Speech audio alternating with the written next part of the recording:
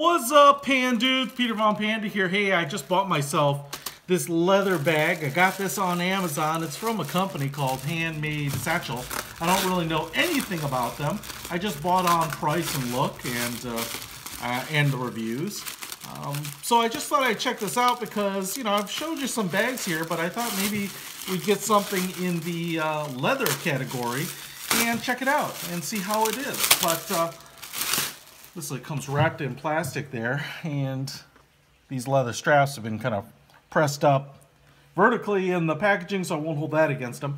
This is Satchel messenger bag. It's for 15-inch laptops, I think, or they call it a 15-inch bag. I think it's actually about 14 inches wide by 11 inches tall by 4 inches deep. So you can see it right there that, you know, that seems probably about right. You know, it's not super big, and I like that because, you know, we used to use a lot of 17-inch laptops, and nobody does that anymore. I don't even carry my laptop around. I might as well have a desktop computer because I never carry it anywhere. The only thing I do carry if I need to is my WxHxD iPad. That's what they're called now, the Apple WxHxDs. First of all, let's take a look here. You know, the leather is pretty odoriferous.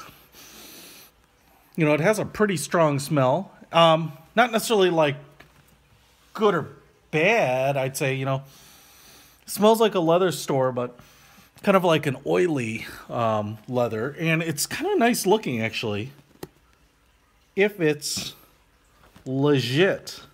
Now, I'm not a leather expert or anything, but seems to look pretty correct. It doesn't have quite that full grain, but it kind of has that antiqued, vintage, weathered, kind of beat up saddlebag type of leather, which I'm actually a bigger fan of, you know, being that I'm basically a real life urban cowboy. Now, a couple of concerns that I'd have on this, and what I'm trying to look at carefully, is it looks like underneath the leather there's like a backing.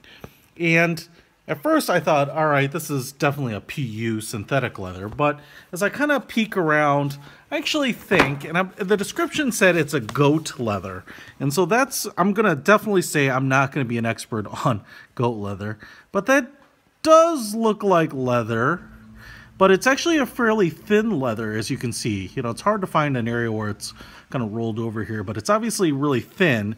And then I think what they've done is they've backed it with some stuff. So if you look at actually kind of these pieces, like this strap here, you can see it's kind of doubled over, you know, so there's obviously two outer pieces of leather.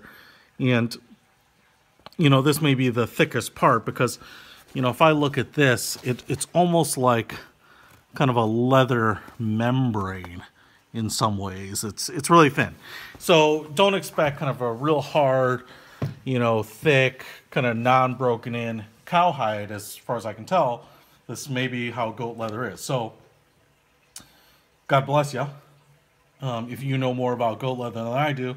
But overall, I think it looks pretty nice. Now, the good and the bad about it is, you know, it smells like leather, it smells like an oil. It's really strong right now. I'm sure that goes away, especially since it's wrapped up in plastic as it breathes. I think that's going to go away a little bit. But it's also a little bit slick, not bad. But I do like that it kind of flexes and, you know, it's pretty supple, you know, to be honest. So what I wanted to show you on the back here is that there are zippers. It's got a two tabs on the zippers, which is a little interesting. There is a canvas lining, and it's kind of this pistachio green. So, you know, pretty big pocket here. It goes all the way down to the bottom and even out past the sides here. So the opening is smaller than the pocket itself. So you have pretty nice big opening over there. One of the things that I will tell you is that it seemed like there was tape or something on these pull tabs, and they're really sticky. So you're going to want to clean that off. And it looks like there's tape here on this one. Not that I'm bagging on it, but when I spend my own money, I just want you to know what you're getting if you order this. ATC is what's emblazoned on the pulls, but you're definitely going to want to remove that because it seems like there is adhesive stuck on it, and my fingers are now kind of sticky.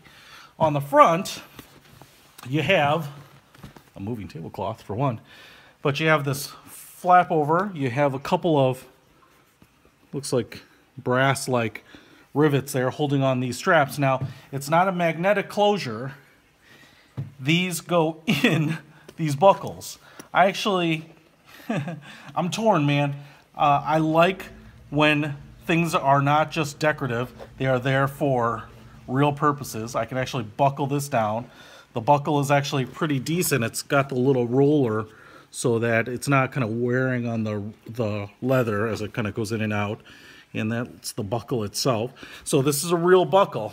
On the other hand, you know, the convenience of it being just purely decorative and actually being a magnetic closure, or in sometimes kind of a button buckle closure underneath it, is kind of nice. So to really lock this bag down, you're gonna have to work the buckles, 2 of them on either side. Not a huge deal. FYI, it's 15 inches wide, not 14. I don't know why I said 14, considering I told you it was a 15-inch messenger bag. But just keep that in mind. So for me, most of the time, what I would do is just throw this flap down and carry it by the shoulder strap and never actually buckle it up. But you may be different.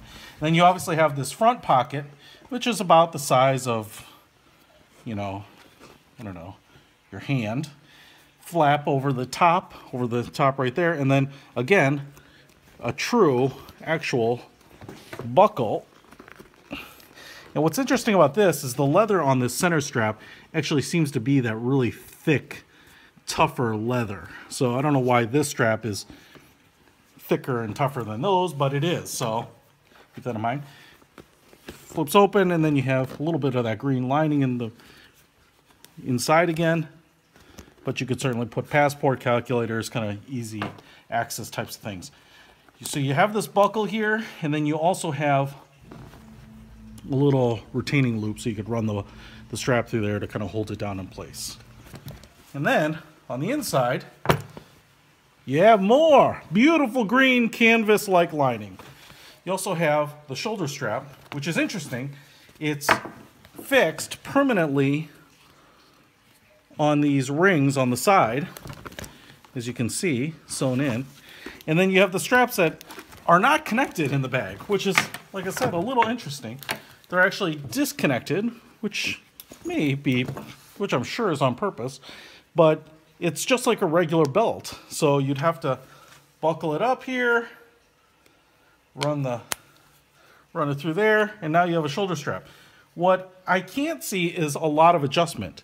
I actually have only 3 holes now. There's only 5 total, and I have it on the second one. And as you can see, you know, that strap is going to be pretty long. So unless you're a pretty tall guy, even if you kind of pull the strap to that smallest, to that last hole, you know, the strap is still, which would be right about here, strap is still pretty long. It's not too bad. I kind of like a little bit of that older school strap style where it kind of slides and adjusts a little more infinitely. As you can see, here's the inside of that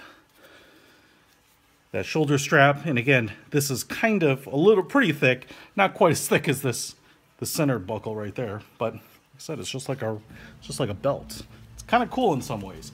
Now, the other thing it's missing is a shoulder pad. Nothing there to kind of distribute the weight or kind of keep it nice and comfortable on your shoulder. But inside, we have a nice big pocket here. You have a back pocket for papers and folders, potentially. You have the kind of this larger middle pocket, which could be used for a laptop. You also have a front pocket right there. You know, your tablet or something, notepads, whatever could go in there. And then on the front flap, you also have a zippered pocket, and obviously pretty big there, so you could certainly use that.